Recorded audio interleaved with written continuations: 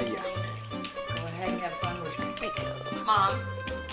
Spatulatta is a webcast for children. It teaches other kids how to cook. It is aimed directly at children. So now we're going to take our pie out of the oven.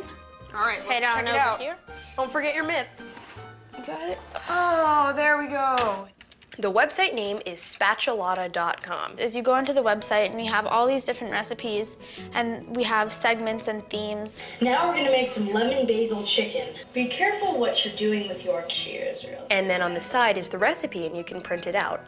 Spatulatta.com won the James Beard Award for the best webcast. It's a really prestigious award in the cooking industry, and we were so honored to win it. And after we won the James Beard Award, a lot of people wanted to make a cookbook with us. First, when the cookbook came out, we got royalty checks. You know, when you make money, you unfortunately have to pay taxes. Actually, my mom made a mistake in the first year and ended up having to pay more. This year, we're ready for it. We are filling out our own federal tax forms this year. We're gonna fill out the 1040 Easy, which is a federal tax form for people who make under a certain amount of money and they just have one form of income. We pay taxes because we earn money. The more you earn, the more you pay.